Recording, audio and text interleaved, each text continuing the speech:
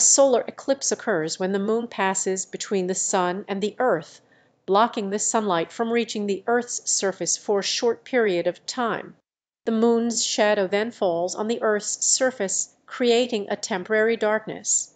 This happens because the moon and the earth are constantly moving in their orbits around the sun. When they align in a straight line, with the moon in the middle, a solar eclipse can occur.